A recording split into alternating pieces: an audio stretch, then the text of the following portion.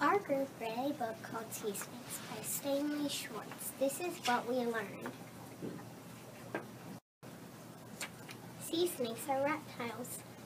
There are more than 50 species. They live in tropical waters.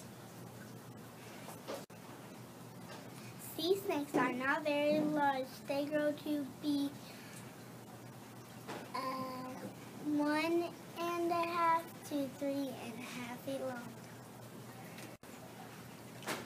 All sea snakes breathe air. They have big lungs that they use to breathe, so they can stay under the water for more than 2 hours.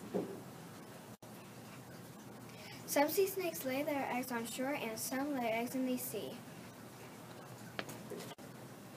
Sea snakes' venom is much more deadly than a cobra. They do not bite humans unless they're scared. Sea snakes eat fish, fish eggs, and eels. The book was really interesting and we learned a lot. Here's a video of a sea snake eating an eel.